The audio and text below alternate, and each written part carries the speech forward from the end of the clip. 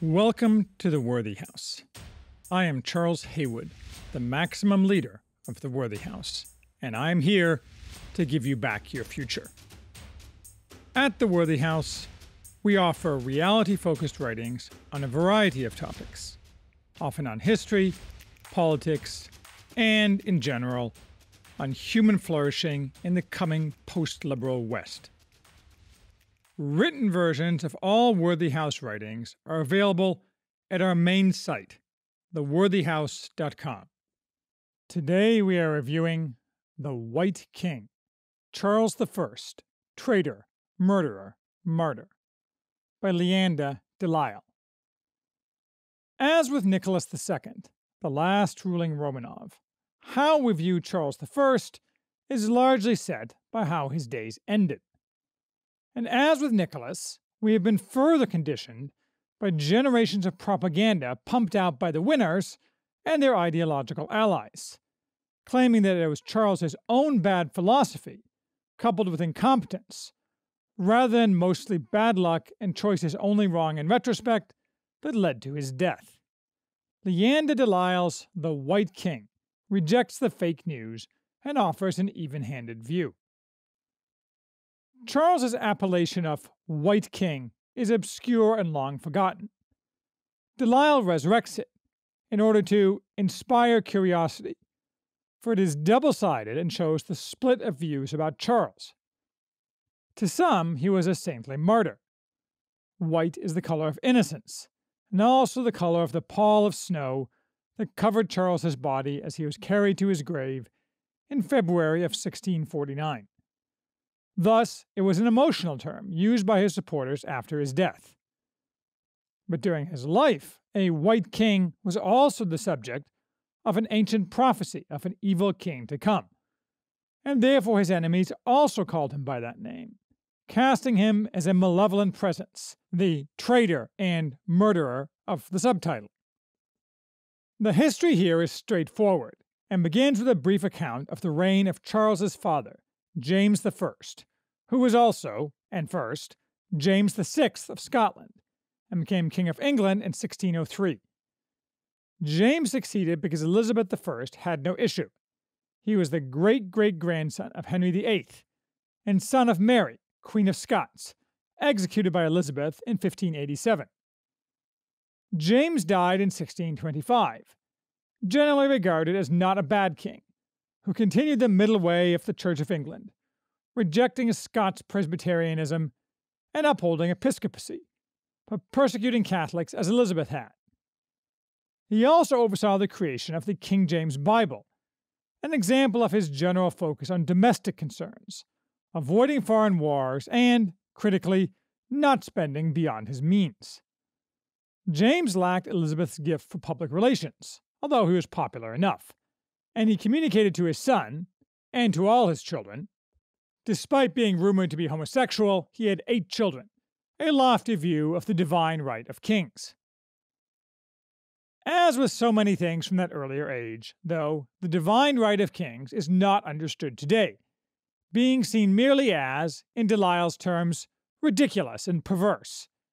And Charles's reputation is tangled up with the confused view we have of that political theory. It probably has more to recommend it than meets the eye, and in the English context never meant the complete supremacy of the king, rather that the authority he had was not derived from contract or consent. It meant a strong king, one who could stand above and control faction, using his power to benefit everyone, while Parliament also maintained considerable power. Supremacy was the king in Parliament. As de Lisle notes, the English franchise was broad. Every free man with property valued at over £2 had the right to vote, as much as 40% of the adult male population. Moreover, the king was bound to make a reckoning to God for his subjects' souls as well as their bodies, an ancient principle among monarchs in the Christian West. For example, it was a major element of Charlemagne's thought and actions. What is more, some elements of what we think of as divine right theory are purely fictional.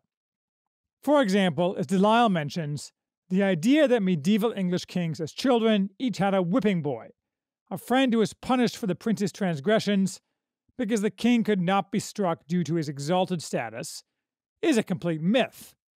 The king got spanked like everyone else. But, like so many myths about medieval times, from prima nocte to the origin of rule of thumb, it's an ideologically useful myth. In this case, for those opposed to monarchy on principle and wedded to contract theories of political sovereignty. In reality, Charles did not think of himself, divine right or no, as an autocrat. He recognized the critical role Parliament had in government. His objection was that Parliament was trying to hobble him to a degree that made him unable to fulfill his own critical role. Given the other complexities of the age, this made conflict inevitable. Unlike his father, Charles quickly became involved in European conflict, raging since the beginning of the 30 Years' War in 1618. This was the original sin of his reign, since without war, the English crown didn't need Parliament to vote it money. It received enough money from its own lands and traditional fee sources of income.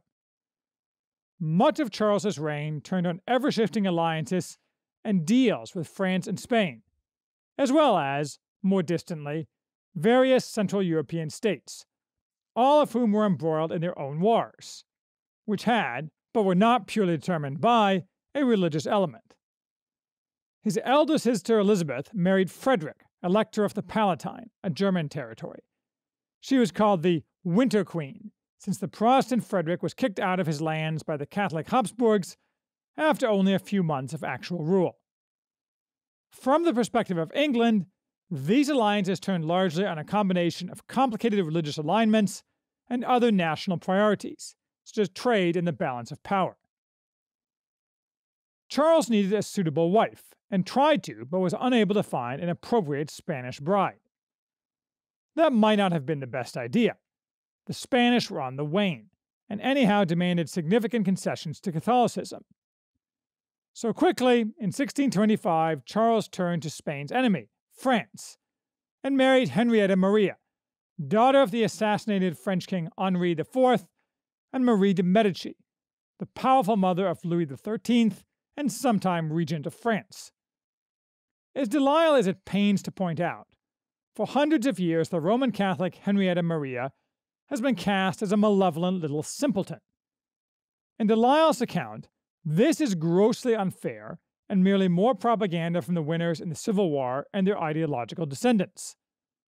She was little, true, but fierce and extremely competent, and a major asset to Charles. De Lisle, in fact, located a previously unknown cache of letters between the two in the private archives of Belvoir Castle, and uses them to great effect to support her point, although I don't know enough to have an opinion of my own. It didn't help her popularity, however, that mostly England fought France and was allied with Spain. So between that and her religion, the Queen was seen, even during her lifetime, by many as an alien and dangerous presence. Royalists and parliamentarians drifted to war, tossed about by a confusing brew of religious conflict, class conflict, ethnic conflict among the three kingdoms now under one ruler, England, Scotland, and Ireland, and much else. Even Parliament wasn't really an entity for war purposes. Many of those who served in the Commons as the war began joined up with Charles, and most of the lords did as well. For a very long time, both in America and England, Parliament has been seen as the righteous party in the English Civil War, and Charles is a benighted and sinister enemy of liberty, although the Irish think otherwise, due to their ill treatment by the Protestants, as shown by the modern song by the Pogues, with the refrain, "A curse upon you, Oliver Cromwell, you who raped our motherland." Again, this is history as written by the victors, through the prism of Enlightenment dogma, and ignores that much of Parliament, and most of England, was strongly opposed to a large portion of the actions taken in Parliament's name during the war, and even more to the execution of Charles. And none of this can be comprehended without the backdrop of a complex set of Protestant groups. English Catholics, as such, played almost no role in the Civil War. Covenanters, Presbyterians, Armenians, and so forth, along with, as the war played out, increasingly radical sects such as the Levelers, Diggers, and Fifth Monarchy men, the latter not mentioned by de Lisle, but they fascinate me, all in a giant kaleidoscope, collectively complicated matters in a way new in English history. One especially interesting fact about the war is that it was conducted in parallel in the media. It was the first English war where propaganda in the form of pamphlets and rapidly churned out books made a major difference in public opinion. Some of this seems silly to us, but was important at the time.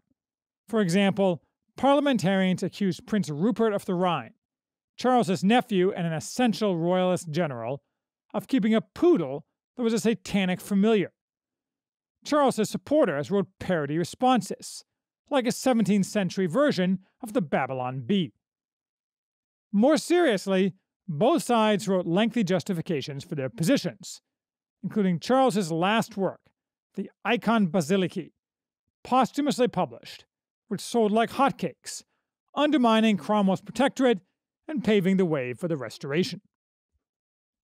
After several years of back-and-forth warfare, in which a greater percentage of Englishmen died than in World War I, although brutality was far less than in continental wars, with parliamentary progress made possible only by cooperating with invasions by the radical Scots Covenanters, and the rise of Oliver Cromwell, Charles was defeated. Even though he had lost, Charles's execution was far from inevitable. English kings had more than once been murdered after defeat, but to execute a king after a legal process was largely inconceivable. His death resulted from a combination of his obduracy and refusal to compromise, Scots and Puritan extremism, and much else. Certainly, the vast majority of Englishmen were interested not in his death, but in his restoration, perhaps with strict limitations, many of which were proposed to be time-limited even by his opponents. But the tiny remnant left of Parliament, purged successively until only Puritan fanatics sat there, combined with the strength of will of Cromwell, meant that Charles was sentenced and executed. He died well, thus cementing his reputation and providing a rallying cry for future royalists. Even so, generations of historians have seen praise of Charles as a criticism of parliamentary supremacy, and maintained a dim view of his reign. What is there for us to learn? Charles's biggest strategic error, as with so many Christian men of power who base their actions on what God wants, not on what they want, because they fear judgment for going too far, was the inability to punish his enemies as they needed to be punished. He shared much of what the Anglo-Saxon Chronicles said of King Stephen, reigned 1135 to 1154. He was a mild man, and gentle and good, and did no justice. In the same manner, he too often would not follow through.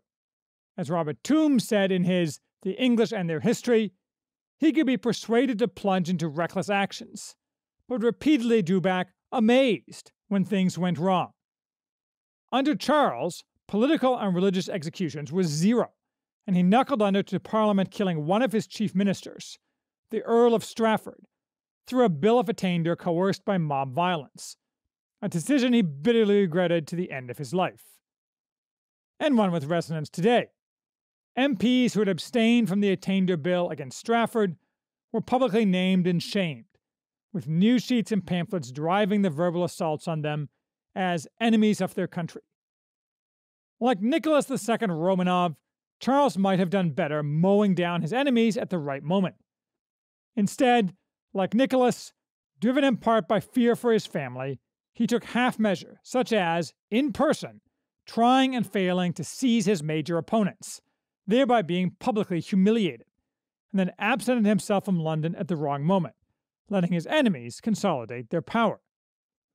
Another fact to learn, or reinforce, is that the role of women in medieval and Renaissance England was much different than what feminist propaganda claims. It is not that de Lisle shoehorns women into a discussion, and she certainly does not offer history through a distorting and infantilizing lens. Rather, women simply had far more power in medieval and Renaissance Europe than we are often told. This was true at all levels of society and for centuries. During the Crusades, Muslims in the Holy Land were appalled at the power and liberties the women of the Franks had. but most visible in the upper classes, as with most historical matters. In fact, women get nearly as much print in this book as men, because they were nearly as relevant to the events at hand. One is Marie de Medici, mother of 3 kings and critical support at times for Charles, although de Lisle probably has a more favorable view of her than most historians. Another is Henrietta Maria, intimately involved in moral and logistical support for the war. Plus, of course, the Winter Queen, key player in European wars and mother of Prince Rupert. Also important were many non-regal women, too, such as Lucy Hay, Countess of Carlisle, whom de Lisle does frequently insist on calling Lucy Carlisle, even though that was not her family name, married or unmarried. Anyone who actually reads history realizes that the so-called patriarchy is a myth, although sadly this book, or any book about this era, probably gets a lot fewer readers than any given lying Twitter feed using the hashtags toxic masculinity and smash the patriarchy. Finally, and turning aside from power politics, de Lisle points out a key different perspective of the time, and one that is better in some ways than what we have inherited from the radical Protestants with their atomized view of human responsibility. The hierarchical society Charles imagined was underpinned by Christ's example of self-sacrifice. Everyone owed service, both to those above them, commoner to noble, noble to king, king to God, and to those beneath them, to whom they owed a duty of care. This included protecting the weak and promoting the talented and the brave. This in contrast to a pure meritocracy, which suggests that those who are not successful have less merit than those who excel. True, the less successful may in fact have less ability, or they may be ridden with vice, but they do not necessarily have less merit, and they have no less human dignity. But this is forgotten today, by many conservatives as well as by our ruling classes, which is a major cause of the division of our society into a preening, globalized ruling class dwelling in glittering palaces on the coasts, and those increasingly left behind. And that division is, of course, a major cause of the political turmoil today. Turmoil that, in many ways, resembles the ferment of 1640s England. You may draw your own conclusions.